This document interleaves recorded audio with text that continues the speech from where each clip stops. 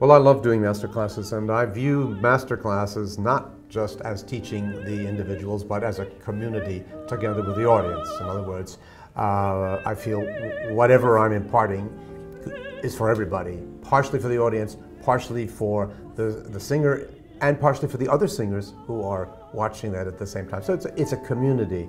I know in that short time that you have 20 minutes maybe with a young singer who maybe, well, most likely you've never heard before, you can impact their lives negatively or positively. And of course, my attitude is impact them totally positively.